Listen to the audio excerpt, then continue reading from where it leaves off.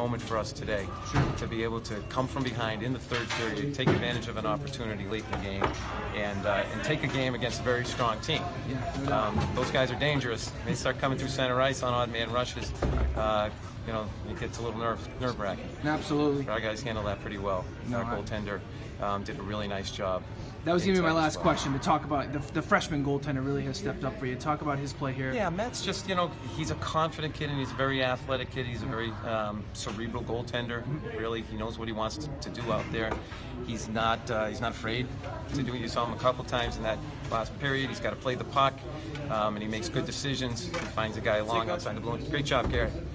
And so, you know, he has that ability. And he's very athletic. So he's done a nice job. He's tough to beat on those break-ins because he's so darn quick and he's so solid. So he's given us a chance, and that's what we